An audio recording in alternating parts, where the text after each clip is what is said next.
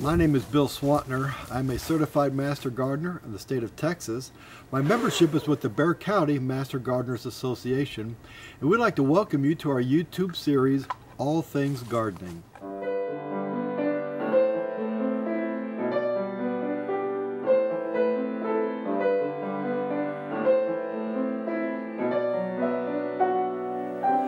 It's 74 degrees and it's the middle of January. While it feels like spring, it's too early to start our spring gardens. But you can get a jump on things if you start your seeds indoors. In this presentation, Master Gardener Karen Gardner, who has received advanced training in vegetables, will give us a step-by-step way on how to start our vegetables and our ornamentals by seeds indoors. I am a Bexar County Master Gardener. I've done the vegetable specialist training, and I love talking about growing vegetables. Today we're going to concentrate on seed starting as that process of growing our vegetables. We do try to present information that's verified and researched. We generally don't go, oh yeah, my great aunt, Mildred said something, and we try to get it research-based and relevant to San Antonio area. If I say something that I've tried, as I've gone through and done this presentation, I've actually done some research and tried to find sources that verified what I was saying and what I was doing. If I do something that I haven't found a research-based thing for, I usually will tell you that. This is just me. But the rest of it is stuff that I've actually looked up, and I generally tend to look for university sources, especially Texas A&M, of course.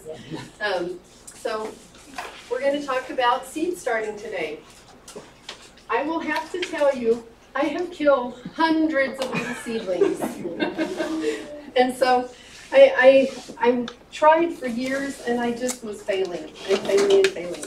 And a few years ago, I went to a presentation that somebody else gave, and I got a lot of pointers and a lot of things that helped me. And so I've kind of compiled what I learned from them, and then of course, doing Bexar County Master Gardening things, I've learned a lot of other things. And this is kind of my process for starting seeds. If you're here today to learn more about what to plant in the spring and when to plant it, at the end I'll give you I'll tell you where you can find some links for that. But we're going to talk mainly about starting seeds today because it's really fun.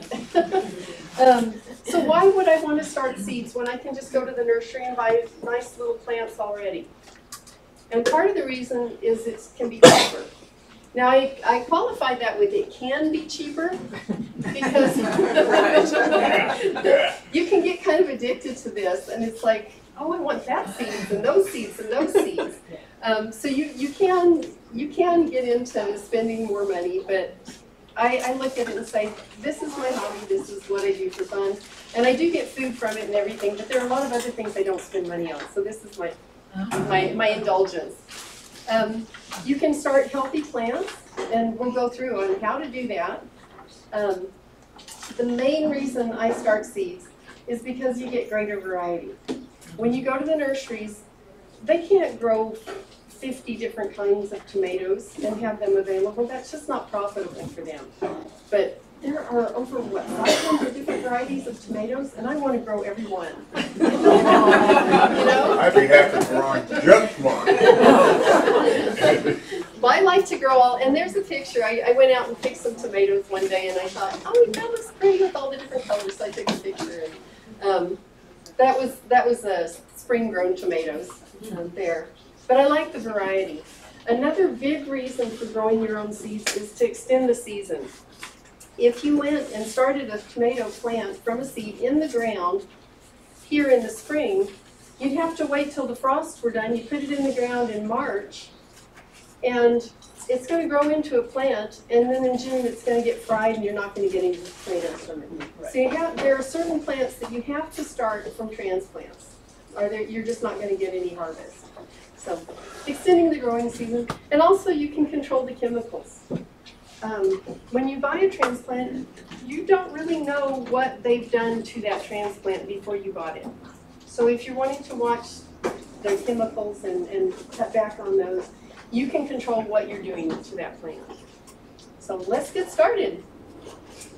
This is the biggest problem I've had with starting seeds. And I started with this slide of those ugly, sad plants because I have grown many of those ugly, sad plants. I'm going to leave this up for a second. You might want to write that down. I'm sorry I don't have an outline for you with all this information today, but that's a really good article. Damping off it's not one single disease. It's more of what I would call a condition. And it's caused by a variety of different pathogens. So bacteria, viruses, just the climatic conditions that your seedlings are exposed to. What often happens in this example, oh, I need to learn how to use the pointer. In that example, see the seeds are coming up, but the little plants, they've got these little patches of brown, and they're looking just kind of sad. They're diseased. This is what's happened to me more often. My seed will come up, it's looking healthy, it's looking great, the top part of the plant looks wonderful, and then I go out there the next day and it's just toppled over. And at first, when I first experienced this years ago, I thought it was little bugs that were eating the stem or something. And it's not. It's just pathogens. They weakened the stem right there, and the plants just keel over and die. And the top still looks great. That's the sad part. But we're going to talk about how to prevent this. This is the main problem with growing things from seeds. Yeah, she said I thought it was slugs.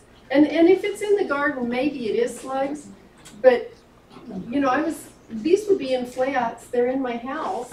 And I'm like, how are the bugs eating this and killing them? Well, it's the itty-bitty bugs. It's the bacteria and the viruses and fungi. Okay, so to start off, the soil, the planting medium. And I actually put planting medium rather than soil because I want it to get in our heads that we're not going to go out in our yard and dig up soil and put it in our trays, okay? We use something sterile. We want to use something clean. I start with a mix. It's just a 50-50 mix of peat moss and vermiculite. Vermiculite, you can buy it at garden centers. Peat moss, you can buy at Lowe's, garden centers, various places. I put in there fine peat moss. When you get that big cube of peat moss at the store, there are often twigs and little bits in there. I actually strain it. I got some hardware cloth, some 1/4-inch hardware cloth, and I made a frame, and I strain the peat moss so that it's finer. I get the twigs and all that other thick stuff out. If you have a little teeny tiny tomato seed and it's struggling to come up, if you have a twig sitting on it, it's going to use all of its energy trying to push that twig away. So you want something fine and light, and the vermiculite is very light. So that's what I use. I have used cocoa coir in the past, but the place that I used to get it from went out of business. And I really liked it. It's more expensive though. I start with a mix. It's just a 50-50 mix of peat moss and vermiculite. Vermiculite, you can buy it at garden centers. Peat moss, you can buy it at Lowe's, garden centers, various places. I put in there fine peat moss. When you get that big cube of peat moss at the store, there are often twigs and little bits in there. I actually strain it. I got some hardware cloth, some 1/4-inch hardware cloth, and I made a frame, and I strain the peat moss so that it's finer. I get the twigs and all that other thick stuff out. If you have a little teeny tiny tomato seed and it's struggling to come up, if you have a twig sitting on it, it's going to use all of its energy trying to push that twig away. So you want something fine and light, and the vermiculite is very light. So that's what I use. I have used cocoa coir in the past, but the place that I used to get it from went out of business. And I really liked it. It's more expensive though. Yeah. Use perlite instead of vermiculite, I prefer the vermiculite because the perlite, it has bigger chunks, and it's just not as fine for seed starting. The vermiculite, I grow lots of things from seed. So I buy big, huge bags, and I find them at Stone and Soil Depot. I've seen the bags of vermiculite in most of the big box stores in the garden area. I've seen it at Rainbow Gardens. And you can also use you can go buy seed starting mix. I just do this because it's cheaper. But if you're not, I'm growing lots of plants, so I'm doing it in bulk. If you're just growing a few plants, then just go buy some seed starter mix. And just look at it, look and make sure it's fine. You don't want, sometimes they'll say seed starter mix, but if it has big chunks of like pine bark mulch and any big chunks, you just don't want big chunks. So make sure that you're getting something that really is actually fine, because you don't want pine bark mulch sitting on top of your little tiny seed either. So, well, once you get your planting medium, whatever you decide on, mix it and dampen it, especially if you're using peat moss. Peat moss doesn't really like to absorb water unless you work the water into it first. And I don't know if you've ever noticed, if you put potting mix in you're planting a plant, you put your potting mix in your pot, and then you put your plant in there and then you water it. And what happens? Yeah, it either goes right through it or it floats to the top and floats off the thing, and part of your potting mix floats out of your pot. So you have to actually kind of work the mix, work the water into the mix before you start doing things. What I do with my planting medium that I'm avoiding saying soil about, I bake it. First I mix the vermiculite and the peat moss together and I dampen them. I get them damp. And then I put it in these trays. Several years ago I was helping with the enchilada dinner at my son's school, and they had these trays left over. So yes, I'm the person at the church social when they have all the barbecue and they have all those trays. I'm like, can I have those trays before you throw them away? And then I take them home and I bake my soil. And I have found that for me, doing this in my oven for about an hour at 350 gets the temperature up. Notice the 160 degrees, most bacteria will be killed apparently. And I was reading recently, you have to go up to about 180 apparently to get the viruses. But you can just get a little thermometer and test it. When you're doing this, you have to make sure that your thermometer goes low enough. At first I had a candy thermometer and it started at 200 or something. So I bake it, yes I do. And my husband's like, what's that smell? Dinner, yeah, we're not having that for dinner. Then you prepare your containers. I wash and sanitize them. And you can sanitize them with hydrogen peroxide or bleach or, whatever you use to sanitize your kitchen counters or whatever. This is a tray that I use. And I put containers. You don't have to have fancy containers. You can get by with pretty much anything. The tray in the previous slide, I've used those before. And I've started plants in those. These are my favorites. It's called a speedling tray. And I have to say, when I first got it in the mail, it was a mail order item. It's styrofoam. And I thought, styrofoam? I got ripped off. But I've had it for years now. And the most damage I've had to these is when I've left them outside and the wind blew them and they got stuck on the neighbor's fence and that kind of thing, when I just have neglected them and abused them.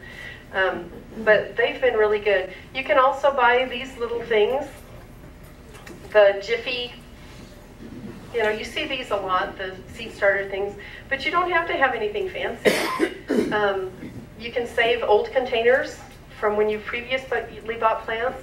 If you buy the little 6-packs that come in the peat, underneath the peat thing, they have that little container. You can grow some in there. And you just space them like you would, your plants as if they were dividers. You don't even have to have dividers because you're going to pot them up later. You just want to get them started. HEB cake pans that are covered, they're wonderful. I save those kind of things too. Any container will work. It just has to be probably a couple of inches deep, so you have some soil. People use egg cartons. I would use the egg cartons for things that are smaller. I probably wouldn't start peppers and tomatoes where you're going to have the deeper roots in the egg cartons. But any container, it doesn't have to be fancy. It just has to hold some soil. If it doesn't have drainage holes, you poke some drainage holes. You do want good drainage. That's the main thing. And I've grown in my pans.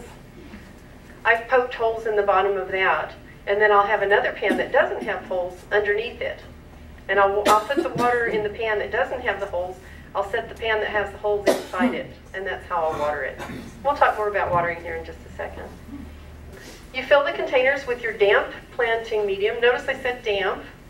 Once again, it needs to be damp because once you water it, if it's not damp, it'll just roll off the top, and it won't do you much good.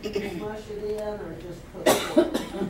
No, when I bake it or when I'm planting it in? When you fill the container. When I fill the container, I water it well so that it soaks down in. That's the one time that I will water from above. Most of the time, once I get the seeds planted, I'll water from below because I don't want the top to be wet all the time. But when I'm first filling it up, I'll take a hose with the squirter, you know, the mister, the nozzle where you can adjust it, and I'll kind of force the soil down into those cubes. So that's a good question, thank you. Okay, now we've got our soil sterilized and it's in our containers and our soil is slightly damp. Now we're going to talk about seeds. Buy seeds from a reliable source. Avoid the seed packets. This drives me crazy. Avoid the seed packets that have been exposed to the weather. I've actually gone to places and the seed packets had gotten wet and then stuck together. And they're faded from the sun and they're just a mess. So avoid those. They are probably not going to germinate as well as the ones that are fresh. I tend to mail order my seeds a lot of the time. And I have on there save money, buy in bulk. I'll buy, and they come in Mylar packets and I'll share them with my friends. I bought a bunch of seeds. When I first found out about bulk seed buying, I called up all my gardening friends and I said, this is what I have. And we actually measured them out with teaspoons and weighed them and, you know. We shared seeds, but I've had some seeds. It says use fresh seeds. I have to admit that I don't always do that. But you can test the germination, and we'll talk about that in a second. If they're stored well, seeds can last quite a long time. Notice that one was in a Mylar bag.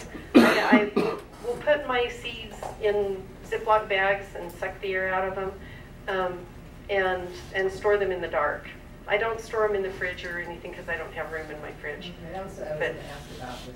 That would probably be, that might be a good idea, I just don't have room. And I've heard of people freezing their seeds and that kind of thing. I have on occasion done things like started my seeds in tissue paper, which we'll show in just a second, and put them in the fridge because there's some seeds that like to have the vernalization before they start. Use fresh seeds, pre-treating seeds, and testing for germination. So that's what we're going to talk about now. The pre-treating of seeds is not absolutely necessary, but it's probably not a bad idea. And the first one is what I use. I soak it in a solution of half and half water and hydrogen peroxide. And it recommends for 10 minutes. I've done it for longer. I don't know about you, but I get busy in doing things. When I'm growing a lot of different varieties, and let's say I'm only planting 4, celebrity tomato plants, and then I'm planting 4 sun gold tomato plants. I found that muffin tins work really well for this. I have the little mini muffin tins that have like 12 holes. So I get 2 or 3 of those, and then I can put the seeds in there and treat them without. Yeah, there's that big, huge beaker in the picture. I wouldn't actually use a big, huge beaker and fill it up this big and then have seeds like this. I tend to, I'll put a little bit of the solution in the muffin tins and I'll add the seeds. And I'll keep, before I do that, I'll make a chart of what seed is going where. Always, always, always keep record. I have had mystery plants It's like, I have no idea what kind of tomato this is. It's a tomato plant, and it still grows tomatoes and everything. But I like to know what I'm growing, because it's frustrating to say, oh, that one did great. I wish I could plant that again. I wish I knew what it was. And I'll have friends we'll trade our produce, you know. And I'll say, oh, what variety was that? That was so good. Well, I don't know, the tag just said tomato. I'm like, oh. But those are some ways that you can pre-treat your seeds.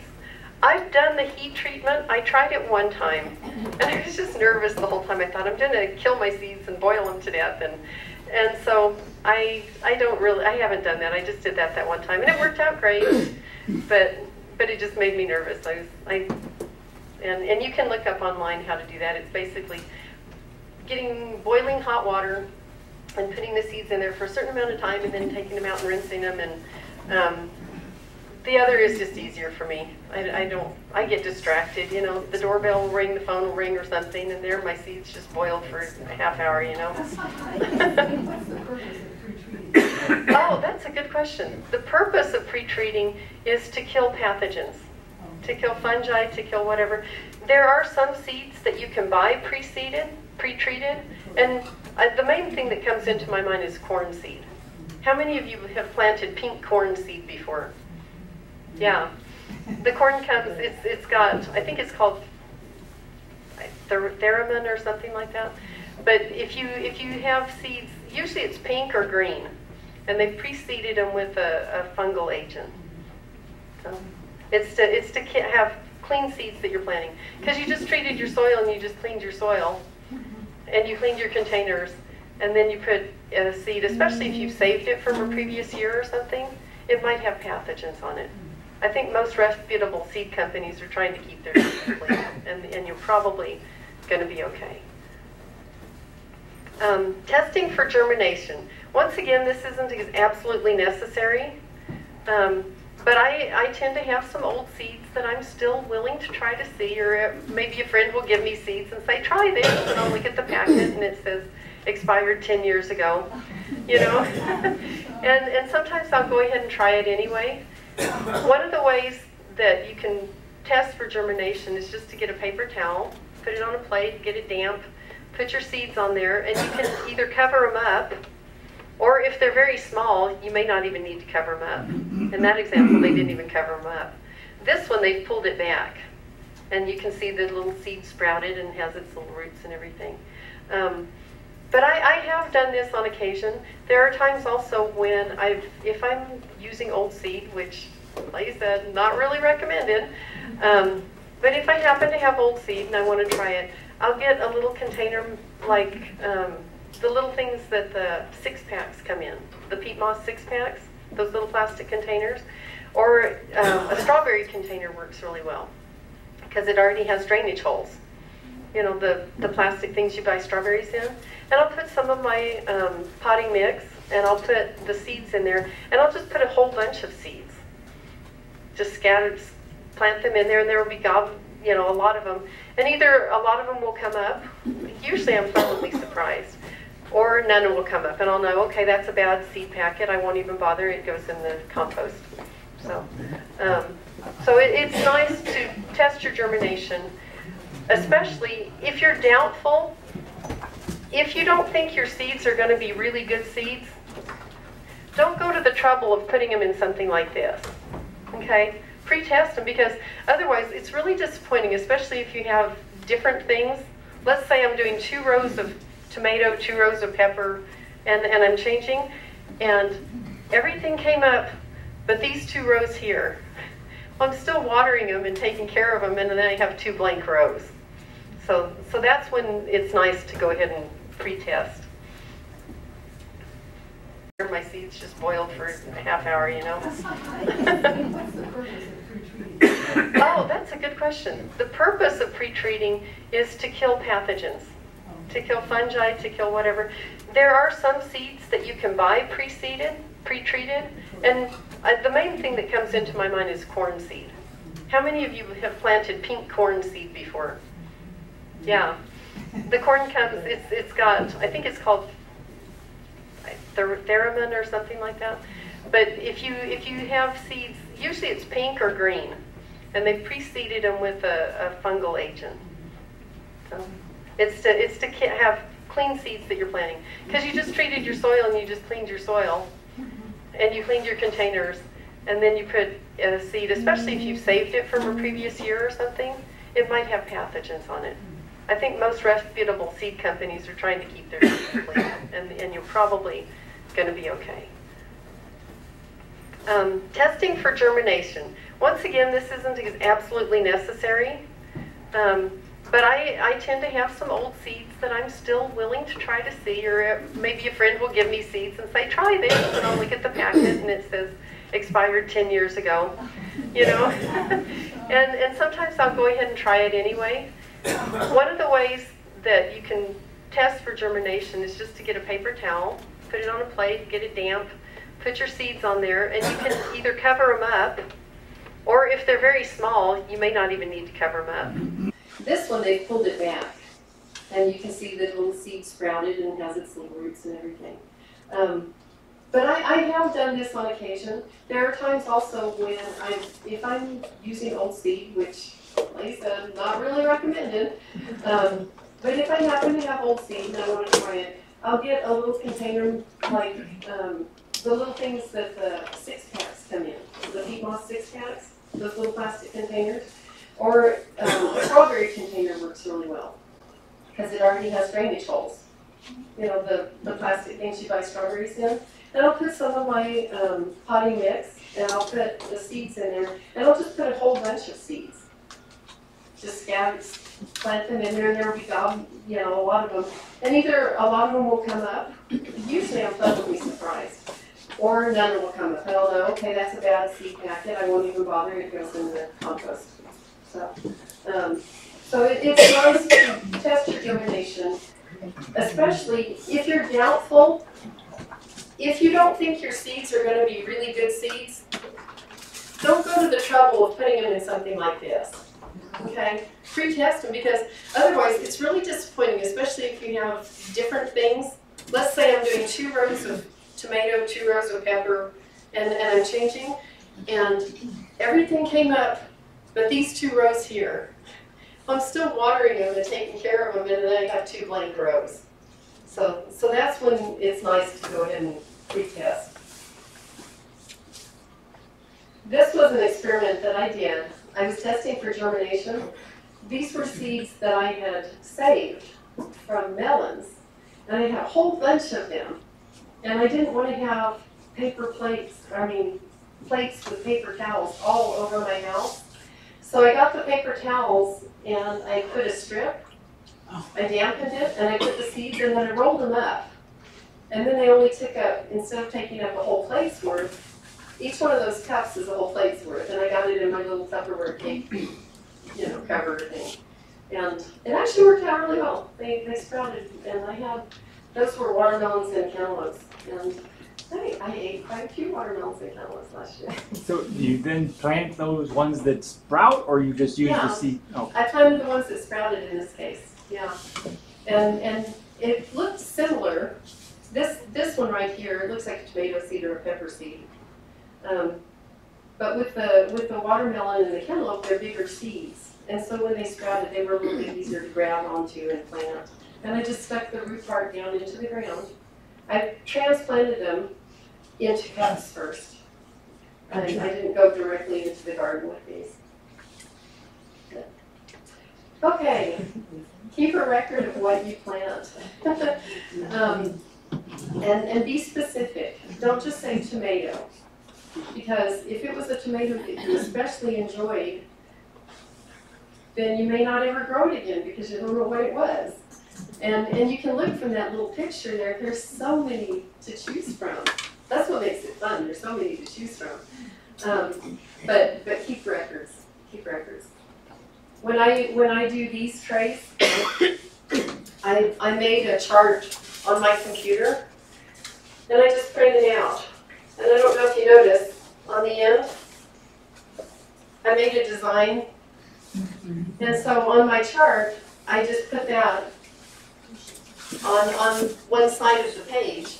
And then I know what everything is in relationship to it. I'm going to plant some seeds tonight. I already made my charts, and I picked out the seed packets that I wanted to use. And the seed packets are bundled in order, and the charts are filled out with which seeds I'm going to be growing. And I'm going to be growing 4 of each type. That's a tray of 72. So I'm going to have, I don't know, what is it? 300 plus. Yeah. I'm going to grow 4 cubicles. Oh, okay. And so if I hadn't labeled that, they're all tomatoes and peppers. I'm going to plant 3 flats of tomatoes and peppers tonight. And if I didn't have a chart, there's no way I'd remember what went into which hole. I can plant 1 tray and then 1 other tray of just 2 different things and can't remember which is which. Okay, planting the actual seeds. To me, this is when it gets really, really fun, choosing what you're going to grow and starting to plant the seeds. Don't plant too deeply. That's the first big mistake that people make. You don't want the seed using all of its stored energy to break up through 2 inches of soil. And so don't plant too deeply. The rule of thumb that I've heard is plant half the size of the seed. So some of this, that's very shallow. What I do frequently is I used to sit down and I used to poke each seed down into the soil, and try to get it to be the right depth. And that took a lot of time, poking the seed into the soil and trying not to poke it too deep. So what I do now is I'll, especially on smaller seeds, bean seeds and things that are bigger, I just plant those out in the garden generally, and they go deeper. But your tomato seeds, your pepper seeds, your eggplants, those littler seeds, I will just put them on the surface, and then I'll go back later and either put some vermiculite on top of them, or I have a screen that I bought in clearance thing at Walmart, and I will screen my potting mix so that it's very fine, and just screen it over the top of the things, off of the seeds. So the seeds are just laid on. Another advantage, what I used to do too, is I would put the seed and I'd poke it down, I'd put the seed and I'd poke it down, and then I'd go, which hole is next? How many have I planted? So I lay all the seeds down first. And then I know, oh yeah, I put a seed in that cubicle already. Otherwise I lose track. So you just plant 1 in a cubicle? She asked, do I just plant 1 in a cubicle? If it's good, fresh seed, then I'm more likely to plant 1 in a cubicle. If it's getting a little oldish, I'll plant 2, 3, 4, and hope that one of them comes up. Like that's not the best practice. It's best, like I said, just use fresh seed. You're a little more sure of success. But if you're going to plant those, or if you're going to plant something that you saved or your friend gave you, and you don't know its history, then I would suggest maybe trying more than 1 in each cube. Good question, thank you. Does seed orientation matter? Yes. Okay, yes, it can matter. Now, do farmers, when they're planting their field, go out and make sure that each seed is oriented a certain way? No, they don't. So your seeds will grow, but they'll have an easier time if they're not having to send their root up there and then back down into the ground and get all twisted. As a general rule, the pointy part, like if you're doing cucumbers and squash seeds, melon seeds that have the pointy part down, if in doubt, just put it sideways. Just, if you're like, I'm not sure which way it should go, put it sideways, so at least it only has to go 50%. Does that make sense? if you're not sure and you put it all the way backwards, then you know it's going to have to struggle. But when in doubt, just lay it flat. That's what Mother Nature's going to do when the wind blows the seeds and they come along. They're just going to get blown flat onto the ground. And Mother Nature does a pretty good job of growing things. So when in doubt, but that's an interesting thing to look up. And you can find research that they've done and pictures about how they oriented different variety of seeds. We're not going to go into it too much because we can't cover all, all of the different seeds in this time.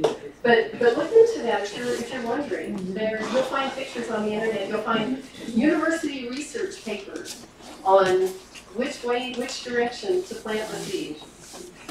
Cover lightly with fine soil or vermiculite. We already talked about that. Keep them warm. And your south-facing sunny window is probably not going to cut it. I got these, I lucked out. I got these at the Habitat for Humanity store, the Restore, and they were on sale. This has really sped up my germination, having them warm. People talk about putting them on your fridge, just find some place that's warm. One year, we were renovating our bathroom, and I actually just put plant shelves in the bathroom and kept them in there and put a heater in there. So it was isolated. When they are first planted, they don't really need light, they need warmth. They need warmth and some moisture, not to be drowned, but just some moisture. Once they start popping up is when they need the light, but they need to be warm. There are charts online. If you type in something like optimal germination temperatures for vegetables, there are charts online that will tell you, and they'll show this percentage grew, are sprouted at this temperature, this percentage sprouted, and there's been a lot of research into the temperature that seedlings need to get started. And you'll find charts online. Label them when you plant them. Label them. I have said with my tray there, I have a chart. And I've started now because I started losing the charts. So now I take a picture of the chart after I make the chart. And then I have the chart for when I go in the yard. And I put the chart in the sleeves, the plastic sleeves, so that when I'm using it outside, it doesn't dampen the ink, fade, and that kind of thing. And when I'm planting them, if I'm planting them directly into the garden, then I can take that outside. Did I mention that you should label them? Now, you've planted your seeds, you've sterilized your soil, you've got clean containers, and they just poked their heads up. Get them under light immediately. Here, a lot of the times we can take them outside. I'll start my plants inside, and if the weather's pleasant, I'll take them outside for a little bit to get some sunlight. The sunlight is best. But when they're really brand new, if it gets too hot or too cold, they're going to be damaged. You still want to regulate that temperature. So if you're having a beautiful day and it's 75 degrees outside, and you stick them in the sun and there's not much wind and it's calm, wonderful. But chances are it's going to get cold again this time of year at night, and there will be winds and that kind of thing. So you want light. And these are my lights at home. I don't have special grow lights. I don't have a special shelf. I'm too cheap for that. I just went and bought a metal shelf from one of the big box stores somewhere. And the lights, these are just regular old shop lights. They're nothing fancy. They're just regular old shop lights. And I put on there 12 plus hours a day. I really should have put 16.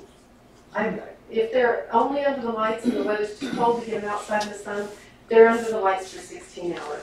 Can you use a regular old heating pad to start those seeds? She asked if you could use a regular old heating pad to start your seeds. Maybe they get a little bit warmer than the heat mats do. So you may need to test it. One thing that I've done is on my trays, I'm going to go back to the tray where I have it filled up. I'll put a thermometer in the corner or whatever, and see what is my soil temperature. You can buy little cheapo thermometers that will do that, like at the dollar store, I think, or HEB or whatever. They're not very expensive. And it's the kind with the little prong, and I'll just poke it into the corner of my soil and see what is my soil, how cold or warm is it, and then I'll adjust accordingly. The heat mats, they are kind of pricey. I got them cheap. I probably wouldn't have gotten them if they hadn't been so cheap. But I'm so glad I have them now. And now I probably would go pay full price for them. But yeah, just they need to be warm. And if you look up the charts, most of the vegetables, I would say between 70, 80, 85 for most of them is a good temperature for germination. And some are a little bit warmer and some are a little bit cooler, but around that 70 to 80, you'll probably be pretty safe for most of your vegetables. So there are the just plain old lights. Let there be light and more light. And that really should, if you're using I say grow lights, if artificial lighting rather than sun, then 16 hours a day. I know that says 12, but it probably should say 16. The 12 is if you're getting some sunlight, if you're kind of using a mix of the two. But they need lots and lots of light. And keep the lights close to them. I keep the lights about 1 inch, no more usually than 2 inches from the plants. You don't want them so close that they'll burn them. As they get older, they don't need quite as much light because they have more leaves absorbing light. So you can back it off a little bit. 1 to 2 inches. Yeah, I keep it close. And this has been the main thing that I've noticed with helping me grow healthy seedlings. When I didn't have the lights, when I wasn't using lights and I was putting them in the window or trying to take them outside when the weather was pleasant, I ended up with real long, scrawny, leggy plants. Has anybody else ever run into that? Yeah, and when I started doing the lights, I started having shorter plants that had thicker stems. And they're nice and healthy. Would the lights keep those cubicles warm? She asked, will the lights keep the cubicles warm? They will contribute to the warmth. Yes, they will. Another thing that I've done on my grow shelves, I bought those emergency blankets. They're only a couple of dollars at Walmart, but they're reflective. Like and mylar? Like the mylar blankets, the silver mylar blankets. And I wrapped my shelves in that because my shelves are on the patio. I wrapped the shelves in that. It protected from the wind, but it also reflected the light back in there, and it kept things warmer. Because the lights do produce some warmth. They're not as warm as a heating mat, but they do provide some warmth. I've used space heater before, and just put it, when I had it in my bathroom when we were remodeling, I put the space heater there and just kept that really warm. I didn't want the whole house that temperature. But now your seedlings have grown, you've given some light. This picture is not the best picture. It shows proper watering techniques, but the plants don't look tremendously healthy, so there maybe was a problem with the soil there. But the watering, you want to water from below. You don't want the surface of the soil to constantly be damp. If the surface of the soil is constantly damp, then you're going to have mold on there, fungi, you're going to have pathogens that are going to grow there, and then you're going to have the damping off. So even though you sterilized it, you still might have problems with the damping off. I don't do it every single time that I water, but I sometimes mix hydrogen peroxide in there and do that, give them another little cleansing occasionally. Do you use distilled water or tap water? Or? I just use tap water. I've read on sites that where they recommend the distilled water. Or if you had a rain barrel, you could use your rainwater. I probably wouldn't use my rainwater for that, just because I have lots of cats in my neighborhood, and squirrels and possums and all sorts of critters that will be walking on my roof, and birds leaving their droppings. So it's not going to be very clean water. I would use clean water, but I definitely love my rainwater for my garden when it's outside. How do you do the little extra cleaning? You just put hydrogen peroxide in the water? Mm-hmm. How much? I don't use a whole lot. I don't use it the 1-to-1 ratio for that. I just use like a tablespoon in a gallon, or actually more like a tablespoon in a quart, I would say. In a quart, just a little bit. Also, once they start growing leaves, the true leaves, when they first start sprouting, you have a couple of funny leaves that grow. And they're not what the plant is going to end up looking like. They're just kind of funny looking leaves. They're called cotyledons, or sometimes people call them seed leaves. This is a tomato plant. And you have the first leaves that come are just like long skinny leaves.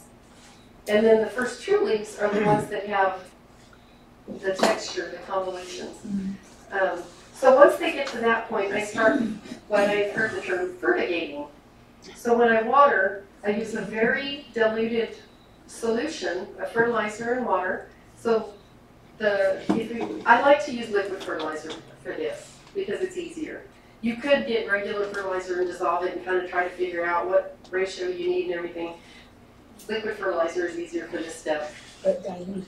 But like diluted. So if let's say that your liquid fertilizer instructions say use 1 tablespoon per gallon of water, then you use 1/4 of a tablespoon per gallon of water. Just dilute it. If it's very dry, if you're doing your seedlings in the summertime, trying to get them started for your fall garden, your plants are going to dry out faster. Then I wouldn't fertigate every time. If you're having to water frequently because things are drying out, then water and then fertigate, water and fertigate. For the ones that are growing in the winter, they don't dry out as quickly. You don't need to water them as often. And so I would maybe do it every time. But if you're having to water a lot, then back off on that solution. Do less so you don't get too much fertilizer. This watering, do you still do that underneath this one? Yes. I still do. And what I do with this, I do it underneath. And then once the plants have absorbed what they can handle, then I pour the excess out on something else that's a bigger plant or something that I want to grow. I don't just toss it down the drain. I take it out and I generally water something. And then that, whatever I water with that gets a little bit of fertilizer too. Potting mat. That example on the right, they got a little bit big. I probably should have potted those up a little bit sooner. Those are peppers and tomatoes. But once they get big and they're starting to outgrow their pots, they need to go into bigger pots. When you're potting up, you can use a coarser potting mix. I don't always sterilize this. If I'm growing things and they're going to have to stay in the house for a little while longer, then I'll use my sterile mix. If the weather's getting nicer, they're going to go outside, then I won't necessarily sterilize that mix. And I'll add some things. I have a worm bin, so I'll add some of my worm compost. Maybe you could add some slow release fertilizer, for house plants, that kind of thing. This is when I add peat moss because I want really good drainage for these, and the peat moss helps with the drainage, and it makes it lighter too for the pots. Oh, why'd you go back? Snow release. Slow release fertilizer. And that's something like Osmocote, something, little pellets that slowly dissolve over time. Or you could keep just fertilizing it like with the water solution too. Use containers that are just slightly larger. There's no point putting a little tomato plant into a huge pot because then you're using more potting mix. You're going to have to use more water. You're just using more resources. So just go the next level up. It doesn't need to go huge yet. Hold the seedlings. See how she's holding that? She's got that little seed leaf that she's holding. Don't strangle the thing. Don't grab it by the neck and yank it out of the pot and stick it in. Another really good idea I heard, when you're using the trays, you can't do this. But let's say that she's got something let's say that she's putting this from this pot into a bigger one. If you're going from a little pot into a slightly bigger pot, leave the plant in the pot, put that pot inside the other pot, fill up with soil around that pot, take the little pot out, take the plant out, and your hole's the right size. Does that make sense? Okay, so I have a small container, and I'm going to be planting into a bigger container. So I have my small container, I set it in the bigger container with the plant still in the small container. I fill around that small container with the soil. I take the small container out, I take the plant out of it, and the roots will fit into that hole I just made. Then it'll be planted. You have the right amount, without a whole lot of mess. Like a mold, yeah, like a mold. The good kind of mold. Not the plant killing kind. So you've got them into your slightly bigger containers. Now it's time to start hardening them off. And all that hardening off means is that they're getting used to the outdoors and the conditions that they're going to be growing in. So a couple of weeks before planting, just start putting them outside. Let them get used to the harsher sun, the cooler weather. You'll still need to probably bring them in. Watch out for freezes, that kind of thing. Watch out for strong winds. You don't want it out there in super strong winds, but it's kind of nice for them to start getting gentle breezes. They'll start getting stronger. Their stems will stiffen up, and they'll be more ready to live outside on a regular basis. When I start my plants, I kind of start hardening them off from the very beginning. But if you were living in a place that was much colder than here and you didn't have a chance to ever get them outside, this is especially important. Like I said, for me, I start from the very beginning. Once they start growing, I try to give them a little bit of real sunlight on pleasant days if I can. And that's just another little article. If you just type in seed starting TAMU on the search, you'll get this link. My first thing, whenever I do a search on Google, and I'm trying to find out something plant-oriented, I type my question in and then I put TAMU after it. Because they're the ones that are doing the research in our area and have good advice for growing things in Texas and Tennessee. And that's my presentation. So. If you have any questions about gardening in general or this video specifically, please contact our Bexar County Master Gardener helpline. If you'd like more information about becoming a Bexar County Master Gardener, then please check out our website. If you'd like to know more about the Texas Master Gardener Association, then please check out our state's website.